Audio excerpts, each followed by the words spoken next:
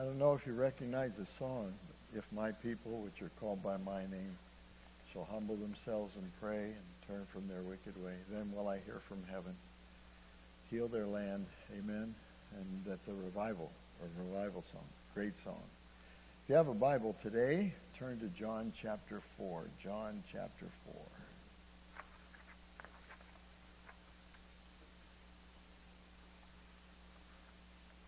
This is a great, great story in the Scriptures. And it's about the woman at the well. And sometimes she becomes the main character, or the main emphasis in the story. But really, that's not all there is to the story. The Bible is such an amazing book. And Jesus said, "I am the way, the truth, and the life." So he is the truth. In John, the Bible says, "Thy word is truth." We're also told that if you know the truth will set you free or make you free. And everywhere that Jesus went, he was always telling the truth. Amen? Because that's what people need to hear. Truth about salvation, truth about who God is, truth about how to live your life. What's good, what's evil. And so John chapter 4, we're going to read a number of verses. We won't read the whole chapter. And you may be familiar with the story, but anytime the Word of God comes forth, it's truth. And the Spirit of God breathes on those verses, on those very words. And God can speak to you in 100 different ways before we even pray and ask God to bless the message. So you follow along with me. We'll start in John chapter 4 and verse 1. "When therefore the Lord knew how the Pharisees had heard that Jesus had made and baptized more disciples than John, though Jesus himself baptized not but his disciples, he left Judea and departed again into Galilee. And he must needs go through Samaria. Then cometh he to a city of Samaria, which is called Sychar, near to the parcel of ground that Jacob gave to his son Joseph. Now Jacob's well was there. Jesus therefore, being wearied with his journey, sat thus on the well, and it was about the 6th hour, about noon. There cometh a woman of Samaria to draw water. Jesus saith unto her, Give me to drink. For his disciples were gone away unto the city to buy meat. Then saith the woman of Samaria unto him, How is it that thou, being a Jew, askest drink of me, who am a woman of Samaria? For the Jews have no dealings with the Samaritans. And Jesus answered and said unto her, If thou knewest the gift of God, and who it is that saith to thee, Give me to drink, thou wouldest have asked of him, and he would have given thee living water. The woman saith unto him, Sir, thou hast nothing to draw with, and the well is deep. From whence then hast thou that living water? Art thou greater than our father Jacob, which gave us the well, and drank thereof, himself and his children and his cattle? Jesus answered and said unto her, Whosoever drinketh of this water shall thirst again. But whosoever drinketh of the water that I shall give him shall never thirst. But the water that I shall give him shall be in him a well of water springing up into everlasting life. And the woman saith unto him, Sir, give me this water that I thirst not, neither come hither to draw. She didn't understand what he was saying. There's a spiritual emphasis here, and it was a wonderful spiritual emphasis, and she finally figured it out. The Lord didn't give up on her. Amen? Aren't you glad he doesn't give up on you? And he speaks again and again. But she just did not understand that. Verse 16, Jesus saith unto her, Go call thy husband and come hither. Now that's a strange twist in the story. You see what they're talking about, this living water, and then he says, Go call your husband. And the woman answered and said, I have no husband. Jesus said unto her, Thou hast well said, I have no husband. For thou hast had 5 husbands, and he whom thou now hast is not thy husband. In that saidst thou truly. The woman saith unto him, Sir, I perceive that thou art a prophet. Our fathers worshipped in this mountain, and ye say that in Jerusalem is the place where men ought to worship. And so here we go with an argument about the place. Who's right about this background? Jesus saith unto her, Woman, believe me, the hour cometh when ye shall neither in this mountain nor yet at Jerusalem worship the Father. Ye worship ye know not what. We know what we worship, for salvation is of the Jews. But the hour cometh, and now is, when the true worshipers shall worship the Father in spirit and in truth. For the Father seeketh such to worship him. God is a spirit, and they that worship him must worship him in spirit and truth. He's talking about the person is what's important, not the place. And sometimes we get all tied up in the place, but it's the person. We can worship God anywhere. Amen? Now we enter into his gates with thanksgiving, into his courts with praise. We have fellowship one with another. We pray. But we can worship God 24 hours a day, or every waking hour anyway. The Bible goes on and says, the woman saith unto him, I know that Messiah cometh, which is called Christ. When he is come, he will tell us all things. Jesus saith unto her, I that speak unto thee am he. What a revelation there.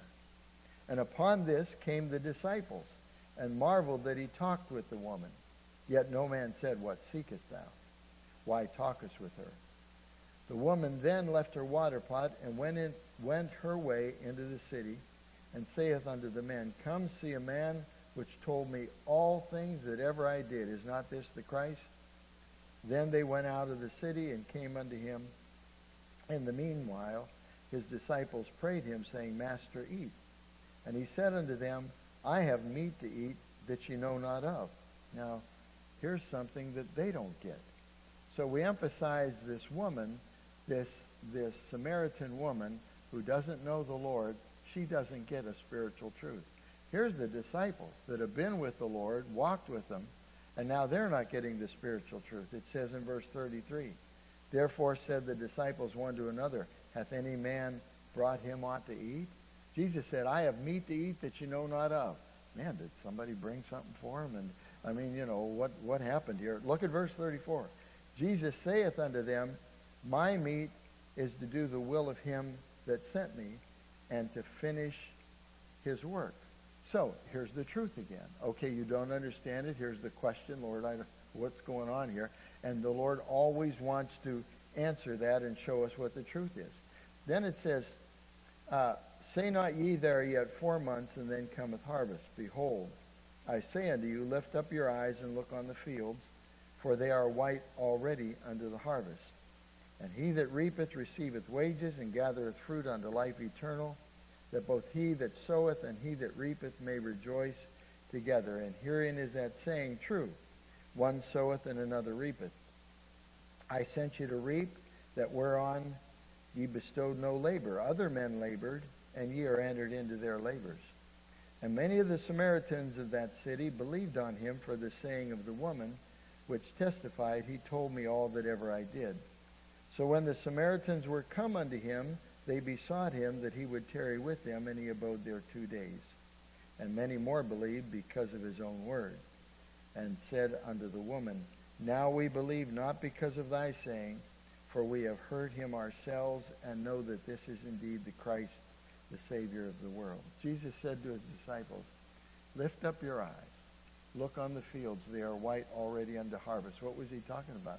All these men of the city are coming out to see who this person is that this woman talked to that her life changed. Amen? And so there was sowing of the word, and now reaping of the word. And it's just a tremendous story. But the emphasis today, I just want to show you. Jesus said, I have meat to eat that you know not of. Lord, what do you mean? It's the will of God. And so as we get into the scriptures today, there's all kinds of things we don't understand. Amen? And we'll see that as we go through the Bible. But the Lord always wants to give truth. Amen? Not public opinion. He wants to give truth. And when he gives that truth, if we're spiritually minded, we can receive that. That'll be good ground. The word is the seed. And if it's planted on good ground, something wonderful happens. So we'll see what the Lord does. Amen? Be an exciting day. Let's bow our heads and pray. Father, bless your word. Thank you for it. We're like little children, and we come before you now. We want you to speak to us, teach us, help us, lead us. God, just bless the preaching and the hearing of your word for your glory. In Jesus' name, amen. Amen. He said, I have meat to eat that you know not of. Every word in the Bible is important. It's a picture of something. we talk about the meat of the matter. We are talking about the most important, basic, root, crux, heart and soul. The meat of the matter. When you talk about meat and potatoes, amen? That's the main course. It's not a wimpy little salad, amen? It's meat and potatoes. Amen? Amen. One amen. Okay. John chapter 4 and verse 32, again it says, he said unto them. He's speaking to his disciples.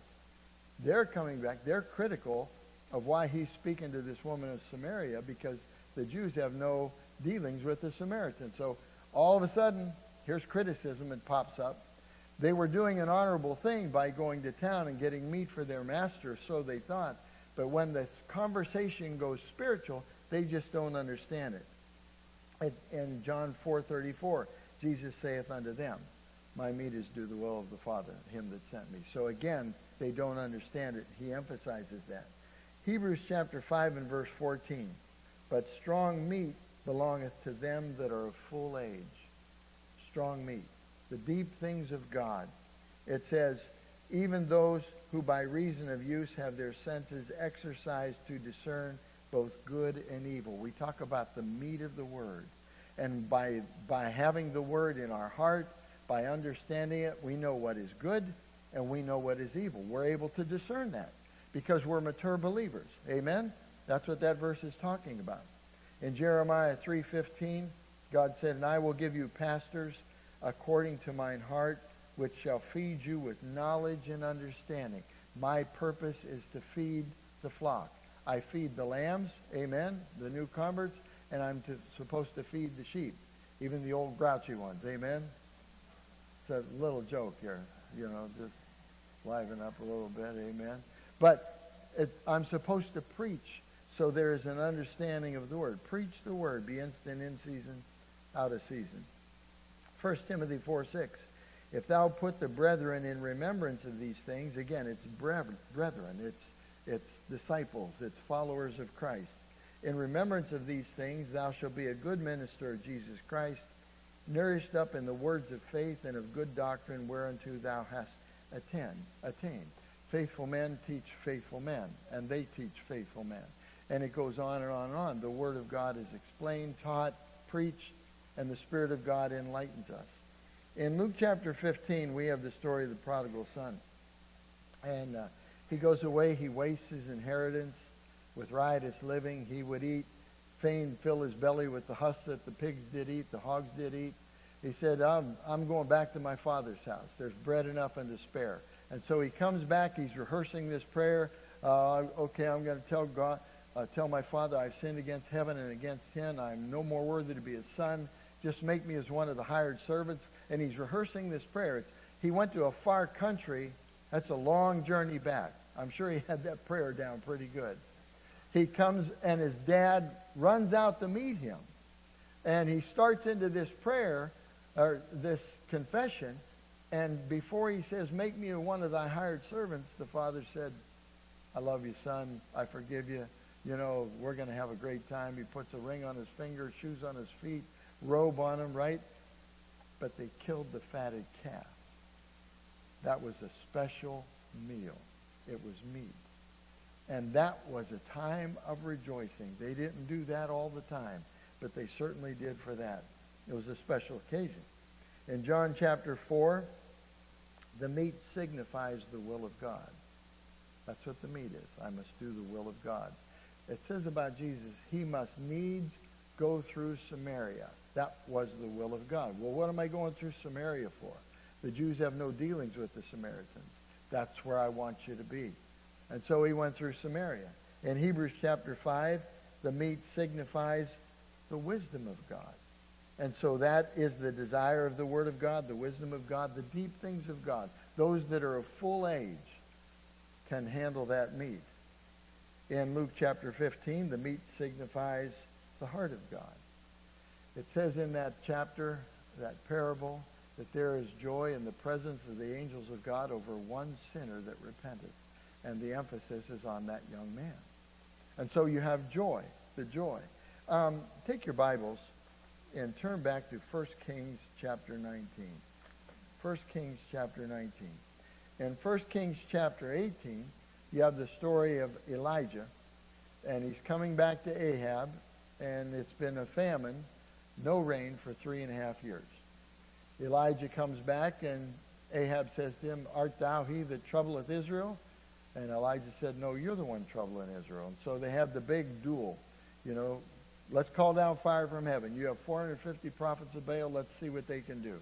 They couldn't call down fire from heaven. Elijah did. And the fire licked up the altar, licked up the water, licked up the stones and the sacrifice and everything. And then the people said, "The Lord, he is the God. He is the God. It's not Baal." Because the question was, how long halt ye between two opinions? So, the prophets of Baal were killed. You come to chapter 19. Elijah's going to kill, Jezebel wants to kill Elijah. So Elijah takes off. Amen? He's running. He just called fire down from heaven. They just destroyed 450 prophets of Baal.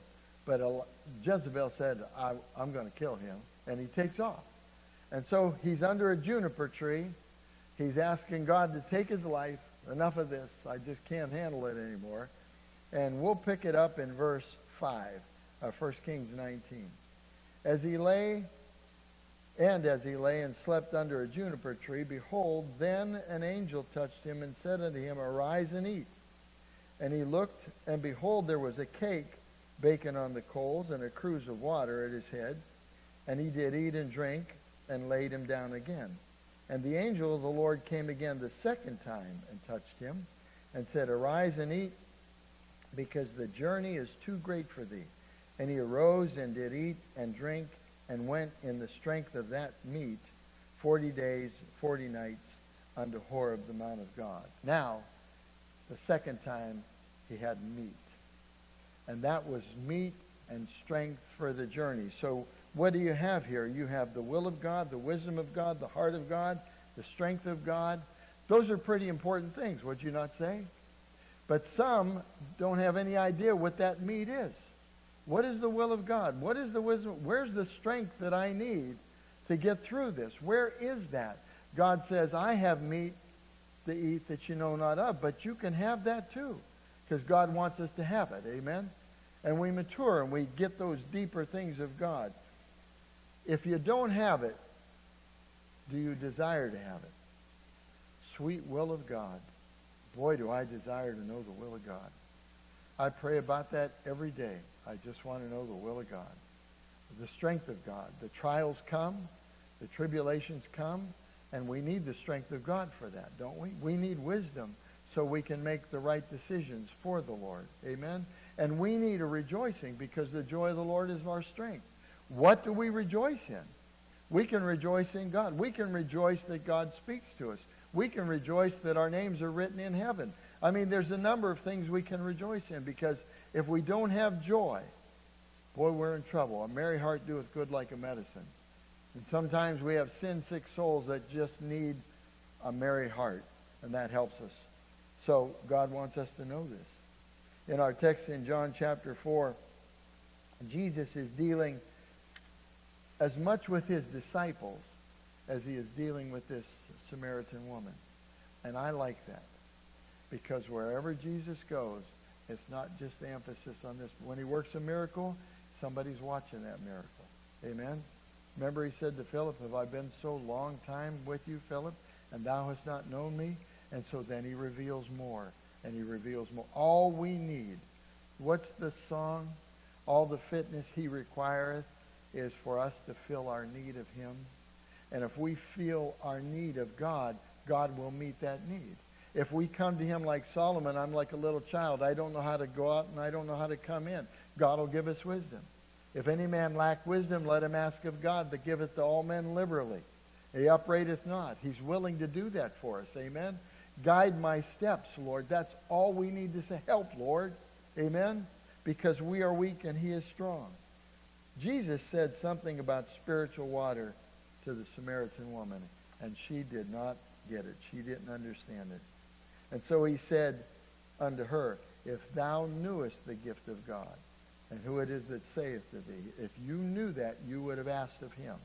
It would have changed the whole dynamic. And so with the disciples, He said, I have meat to eat that ye know not of. Same principle. And these were the followers of Christ. We don't get everything. And it's humility that admits that. We don't understand everything. We can't see it all, but God does. And God wants to continually reveal the meat of the Word, the truth. Amen? So He can guide us and so He can help us. In both cases, Jesus was talking about something that was satisfying this woman and satisfying His disciples, and so they didn't desire something deeper. I want to give you an example of that. In Matthew chapter 20, we won't read the verses, but in verses 20 through 28, there was a mother, and she came before the Lord, and two of her sons were disciples. And she said, Lord, would you grant that in your kingdom my one son sits on your right hand and my other son sits on your left hand? That's a pretty big prayer request. And so the Lord says, you don't know what you're asking. You know, where did that come from? But you don't know what you're asking. And so He says, I can't do that. And then when the other disciples heard it, now there's some contention. What do you mean? You two want to be more important than us? And so Jesus explained that he that is great among you, let him be your minister, not pastor, minister. So we minister one to another. And the servant is better than his master. So He wants us all to be servants. Amen? That was the truth He gave. Because somebody wanted something else that was more important. You go to Mark chapter 12. It's the same thing, verses 18 through 24. And it's talking about the Sadducees in verse 18. And it says the Sadducees, remember they were Sadducee because they didn't believe in the resurrection. So in that verse it says, the Sadducees who do not believe in the resurrection came before the Lord, and they're saying, okay, let's see, this woman was married to this man. He died, and they don't have any seed, no children. So his brother's going to marry her to raise up seed. Well, he dies, and no children. And then she marries 7 times, and all these husbands are dead. Somewhere the guy's got to say, I'm not going to marry her. Amen? She wants a life insurance. But anyway, so they said, when he dies or when she dies, whose wife will she be in the resurrection? Now think about that. They don't believe in the resurrection, but they're asking the question, whose wife will she be in the resurrection? And it just, well, we want an answer to this, and none of it made sense. They probably just wanted to catch him in his word. But I don't know that. It's just really, really strange. But here's the point. Because of their lack of understanding, they seek for something far less valuable. If the Lord is right there, and you could ask Him anything you want, why would you say, if all these men died and she dies, whose wife will she be in the resurrection? Who cares? Amen? Sometimes you get into arguments over a prophecy, or you get into arguments over this. Some of that stuff is just unanswerable. Amen? And what's the main thing we need to hear from the Lord? The meat. Amen? True doctrine. The will of God, the wisdom of God, the strength of God, the joy of God. Amen? And sometimes we divide that for some other reason. There was a story about some scientific-minded guy, and he was down in the hills, and he found an old cabin, and he was looking for something, and he knocked on the door, and he went in, and he noticed there was an old timer there, and he noticed that there was this big rock, looked like, holding the door open. And he looked a little closer, and he saw the shiny parts of it. And he looked a little closer, and it was a rock about this size of gold. Gold. And he asked the owner, he says, what do you use that for? And he says, I just used it as a doorstop, And here's a whole chunk of gold, and he's just using it for a doorstop. Listen, this is the most precious book in the world. Amen? Well, yeah, I got to carry something when I go to church, so I'll just carry that, And then I'll just leave it on the bedstand until next week, and then I'll carry it to church so my neighbors see me taking a Bible. This is a gold mine. Amen? There's treasure in this. Search the Scriptures. And it's not a doorstop. Amen? It's something so precious. And you find out what's on a person's heart by the questions they ask, right? And you find out what's on a person's heart by the answers they give to those questions. The will of God, the wisdom of God, the strength of God, the joy of God. What a wonderful, wonderful thing. It's just we don't know it. So all we have to say is, God, I don't know this. There's nothing wrong with that. Well, I've been a Christian 20 years, and I don't know how to, can't get this. Tell him. Amen? Tell him. He's waiting to answer. Sometimes it takes a long time. You have in Luke chapter 9 and verse 55, James and John, the sons of thunder. Boy, they were great disciples. But they go to a town and they don't receive the Lord, so they say, Lord, call down fire from heaven like Elijah did. It's a Bible example. Amen? I mean, they did it there. Call down fire from heaven and destroy them. And Jesus said, ye know not. Ye know not what spirit ye are of. The Son of Man came not to destroy men's lives, but to save men's lives. Here it is again. Here's teaching. These are faithful men. They want to do what the Bible says, but they got it messed up. So Jesus said, you don't know what you're talking about. John 1:26, John answered them, saying, I baptize with water, but there standeth one among you whom ye know not. I am just a voice of one crying in the wilderness, prepare ye the way of the Lord. I am not the Lord. He is the Lord. That's the Lamb of God. And so we point to him all the time. John 4:24, ye know not what you worship. We know what we worship, for salvation is of the Jews. And to worship God, you must worship him in spirit and in truth. That's collective worship, but that's personal worship. That's driving down the road, singing to the Lord. You can make up the words to the song. That's in your prayer closet, not a literal closet. Amen? Not enough room, probably. But shut a door and get behind a door just for yourself and worship God. Lift your hands. Pray. Kneel. Whatever. Cry. Laugh. But worship the Lord. He said unto them, I have meat to eat that ye know not of. And again, we cannot be critical of the disciples. I think it was honorable. They went to get meat. They wanted to supply the need for their master, but there's something a lot more important. And this statement, what looks logical to us and makes sense to us, what promises satisfaction to us, is not always the will of God or how God is going to do something. Proverbs 3, 5, and 6, trust in the Lord with all thine heart. Lean not into thine own understanding. In all thy ways acknowledge him, and he shall direct thy paths. Amen. Well, I don't know if that's a path. He does. He does. Matthew 4:4. But he answered and said, it is written, man shall not live by bread alone, but by every word that proceedeth out of the mouth of God. Romans 14:17. For the kingdom of God is not meat and drink, but righteousness, Hebrews 5. Peace, John 4. Joy in the Holy Ghost, Luke 15. All of the stories in the Bible are going to reflect some of that. It's going to reflect God's strength, his providence, his power, how you can have joy, how you can have rest in your soul. Over and over, he gives truth. And if the whole book is truth, turn wherever you want. Read whatever story you want.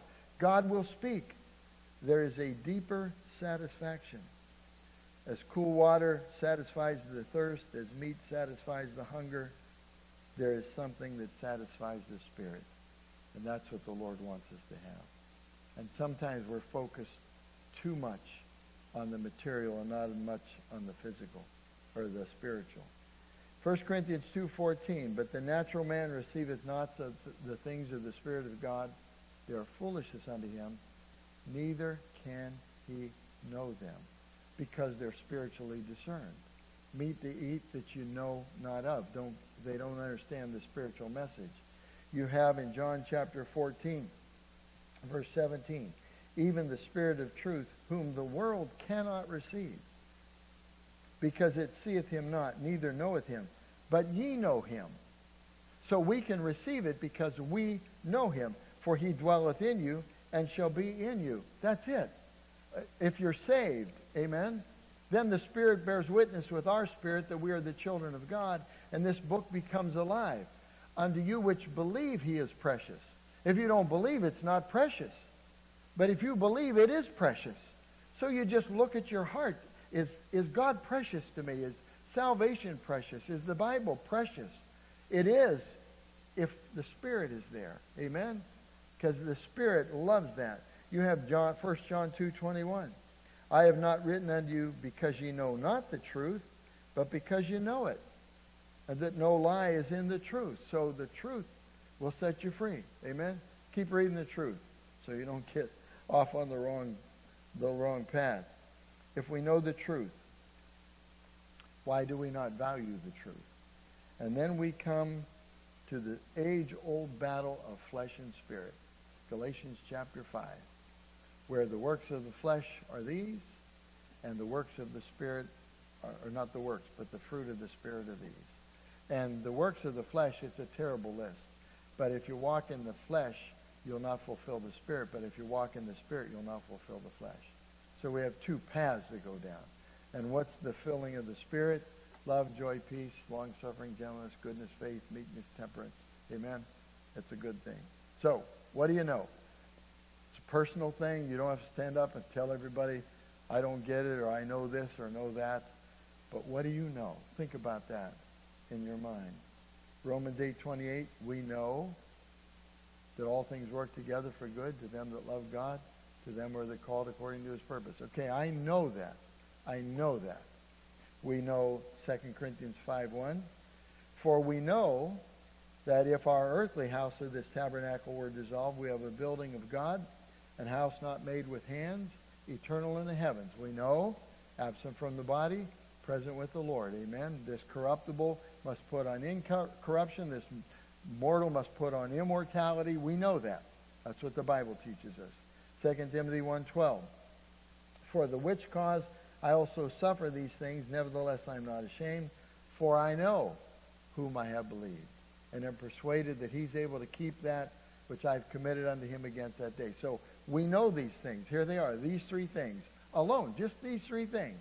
The providence, the promise, the power of God, that will feed your soul. That will feed that hunger. Blessed are they that do hunger and thirst after righteousness. Why? Because they shall be filled. All we have to do, like the hart panteth after the water brooks, the deer panteth after the water brooks, so my soul pants after thee, O God. And if that's the case, he'll fill it. He'll give you a drink of water that is not a normal drink of water. It'll be refreshing. Amen? Good news from a far country. Matthew 26:41. Watch and pray that ye enter not into temptation. The spirit is willing. Amen. But the flesh is weak. So you got to watch and pray. In 2 Timothy chapter 3, you find out about the last days. All of these things are going to happen. But one thing it says, it's a very important thing, and Richard's thinking about it right now, so he can tell me what it is, because the verse has left my mind. Lovers of pleasures more than lovers of God. How can that be? How can that be? Lovers of pleasures more than lovers of God. Matthew Henry said, God is to be loved above all, but a carnal mind full of enmity against him prefers anything before him, especially carnal pleasure. Take a newborn baby, and the Bible talks about that. 1 Peter 2:2. As newborn babes desire the sincere milk of the word that ye may grow thereby. All you need is a desire. Amen? And then it is God that worketh in you, both to will and to do of his good pleasure. That baby is hungry for that milk. So when it receives the milk does the work. Amen? And so here's the milk of the word, and you just desire it and read it, and it begins to work in you. That's what God does. Hebrews 5:12. For when for the time ye ought to be teachers. The time is past. Amen? You've been through school and college.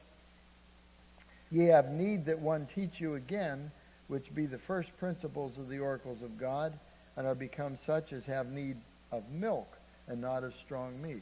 There can be a time when you've learned and you've lived and you've believed, but then your faith gets weak. And maybe you need to just get back to the milk of the Word. Amen? I know as a pastor, I'm studying all the time. I'm reading this, I'm reading that, I'm answering these questions. These are deep things. But I need the simple truths of God in my life. Amen? I need that that's easily digestible. And so the things that can be a blessing to me. Hebrews 5:14. Strong meat belongeth to them who are full age, even those who by reason of use. So doers of the word, not hearers only. Blessed are they which do hunger and thirst. They shall be filled. Spurgeon writes about John chapter 4. They could not enjoy spiritual meat to the full because they were so little spiritual. They weren't spiritual so they could enjoy the meat. They were growing. The Lord had patience with them. The Lord was long-suffering. But it doesn't matter the position. It doesn't matter the time. It matters what the Lord has done in our hearts.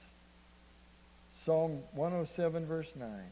He satisfieth the longing soul. The longing soul. And filleth the hungry soul with goodness. So taste and see that the Lord is good. Blessed is the man that trusteth in him. Develop an appetite for the Word of God. And you'll develop an appetite for God. Because the book is alive and he will certainly bless. Romans chapter 8 and verse 5. They that are after the flesh do mind the things of the flesh. They that are after the Spirit, the things of the Spirit. To be carnally minded is death. To be spiritually minded is life and peace. And to know the love of Christ, which passeth knowledge. Memorial Day. Memorial Day. Young boy grows up, goes through school. You know, maybe there were wars in his childhood, but he didn't have to fight. He gets a little older, he gets a paper route, he pleases mom and dad, etc., etc. Then he's old enough, and he enlists, maybe in World War II. We saw something on Facebook yesterday or the day before, and they did something, it's computerized, where they showed 8,000 bodies dead on the beach of our men. 8,000 bodies in an invasion, D-Day. And you look at that and you see all of these people, all of these men got out of those landing crafts and went forward to fight the enemy. Almost certain death, you know, especially if you were in the first wave, second wave, third wave. And it really, I try and think of what they were thinking of. You know, I've seen movies, I've seen war movies, and they try and make it as real as possible, and they're in these landing craft, and they're coming to the beach, and pretty soon, some of them didn't even make it to the beach. And you think about that. You think about Memorial Day. And here we are, man, I mean, we drove in today, we're going to have a nice meal, we have freedom in our country, we're having a blessing just to be in church. Amen? I read this. Why would a soldier give his life? Why? Why did somebody enlist to do that? The draft came and you had to. But why would somebody enlist? A soldier faces death and is willing to pay the ultimate sacrifice for their country, their cause. He gives up his comforts to preserve freedom for those generations to follow, as well as those facing the tyranny and bondage of the enemy today. Freedom. It's a precious thing for the children, for the next generation, as well as this generation. David, when no one else would fight the giant, said, "Is there not a cause?" And he went out and fought the giant in the name of the Lord. In Revelation 12:11, and they overcame him by the blood of the Lamb and by the word of their testimony, and they loved not their lives unto the death. We're just going to serve God. We're going to be a good testimony. We're going to fight the good fight of faith. The Apostle Paul said, I die daily. He certainly didn't mean physically, because there wasn't a physical resurrection, but he died to himself. And he was willing to give his life. He said, it'd be better for me to die and to be with the Lord. But it's more needful for me to do this. And you think about the dedication and the sacrifice that somebody makes for a physical freedom, for maybe another 30 years of life or 40, 50 years of life. But think about what we're doing as Christians and what God would desire from us. There is a cause. Amen? There is a cause. And the results of our battle are far more important than the results of those battles. Eternal life rather than physical life. We read this in a devotional that we have today. Christ is all that matters. For to me to live is Christ, and to die is gain. Whether we live therefore or die, we are the Lord's. Christ liveth in me. If we can live in Christ and have his life in us, shall not the spiritual balance and proportion which were his become ours too? If Christ is in us, let this mind be in you, which was also in Christ Jesus. If he were really our master and our Savior, could it be that we should get so eager and excited over little things? If we were his, could we possibly be wrenched over the losing of a little money which we did not need, or be exalted at the sound of a little praise which we know that we only half deserve, and that the praisers only half intend? And here's the illustration. Polycarp of Smyrna, a beloved friend of the Apostle John, was brought as an old man before the Roman governor. I will banish you, said the governor. I will take... the old saint replied, you cannot do that, for I am at home wherever Christ is. I will take away your property, said the governor. But I have none, and if I had and you took it away, I should still be rich because I have Christ. I will take away your good name, threatened the governor. That's already gone, said the undisturbed saint. For I have long since reckoned it is a great joy to be counted the offscouring of all things for Christ's sake. Then I will put you in prison, growled the governor. You may do as you please, but I will always be free, for where Christ is, there is perfect liberty. Then I will take away your life. And then he said, then I shall be in heaven, which is the truest life. Do you know the meat of the will of God, the wisdom of God, the power of God, the joy of God? If you know that meat, it produces something. Amen? It produces something. Let's bow our heads, please. Father, we give our lives to you today. We give our will to you today.